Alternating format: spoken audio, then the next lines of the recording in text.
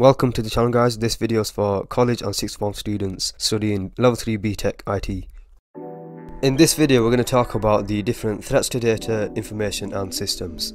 There's a chance you might get asked questions about threats to data in your Unit 1 IT systems exam. So in the video we're going to talk about the different methods that hackers might use to change or manipulate data.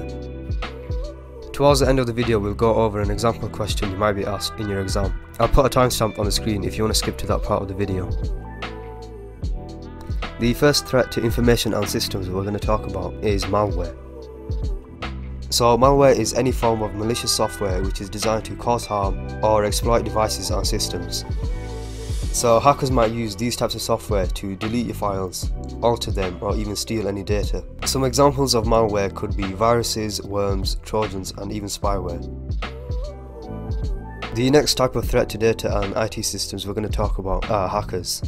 Hackers can cause issues for both individuals and businesses, and they do this by exploiting weaknesses in systems to gain unauthorized access to your information and data. Now hackers might do this to steal, alter or destroy any files on your system. Now there are different types of hackers and we'll go over it in more detail in a different video. But for now I'll leave a picture on the screen just so you can see the different reasons why people might hack into systems. The next threat to data and systems we're going to talk about is phishing emails and scams. You might have already seen these emails, which are usually used by scammers to retrieve information. So they'll send you an email as a large company like a bank, and they'll ask you to log into your bank, which will give them information such as your credit card info or your login details to your bank. Now you can see how this can be a threat to data and the customer's information and money. The last threat to data and systems we're going to talk about is accidental damage. This can quickly become a threat because individuals and employees can accidentally delete files or damage the device that the information is on. There isn't too much you can say about accidental damage because there is no purpose in mind. For example, on the screen you can see how even spilling a drink can cause an individual or business to lose their data by destroying the device. In your exam, you'll most likely be asked about the impacts that these threats have on individuals and businesses. So here we'll just quickly go over the different impacts and how they might impact individuals and businesses differently. When it comes to the individual impacts that threats to data can have, the most common one is fraud. So this can be identity fraud, where hackers might use a person's information to get loans, open banks, or take out phone contracts under the user's name. Another impact on individuals you can talk about is bank fraud. This is where hackers might use a user's personal information to gain access to their bank and steal money to purchase items. However, when it comes to the impacts on businesses and organisations, they can be a lot bigger. For example, the first impact we're going to talk about is the loss of reputation. So let's say there's a company that has financial information about their customers and they manage to get hacked. You can see how existing customers and potential customers will lose confidence in the company or brand. Now this links with the second impact we're going to talk about, which is the loss of income. If existing customers and potential customers lose confidence in the brand, then they're less likely to choose them as a company to manage their financial information. So they lose income because there are no new customers and their existing customers are leaving because they don't trust them.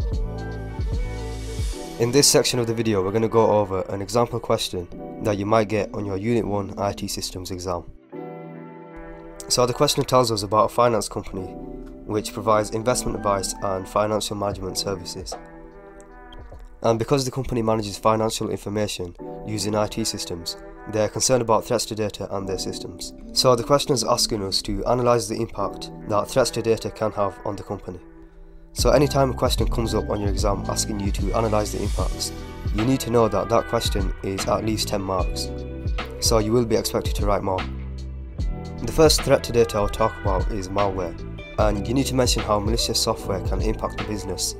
In your exam, don't just say the word malware, but give an example like I have in the answer. So you can see how I've talked about how hackers might use spyware to retrieve information and data about customers. Now the information that they've stolen can be used to steal money or even ask for a ransom from the company.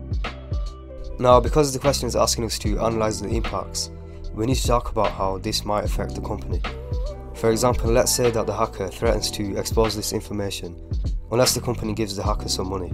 Then you can see how the company would be in a difficult position. Now you need to talk about how the hacker might ask for a ransom publicly. which will put pressure on the company to get the information back and pay the ransom. So either way, the company will gain a bad reputation and they could possibly lose a lot of money. In my second paragraph, you can see how I've talked about phishing as a possible threat to data. Now, this type of threat is very similar to malware because the hacker is using it to retrieve information which can be dangerous to the company. So one of the ways that hackers use phishing emails to retrieve information is by making them look like they've been sent from a trusted company.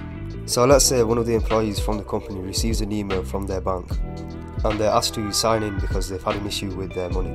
Then you can see how this could be a possible threat to data, because the employee might give up information about themselves or about the company. So because the question is asking us to analyse the impacts on the business, we need to mention how the hacker might use the information to steal money from the individual or from the company itself. Another way that the hacker could impact the business is through threatening to expose the information about the customer. Now, this can be bad for the company because they'll gain a bad reputation and potential customers will reconsider choosing them as a financial company, as well as their existing customers possibly choosing to leave them because they no longer have trust in the company. So this will result in the company losing income because they're losing possible customers and existing customers.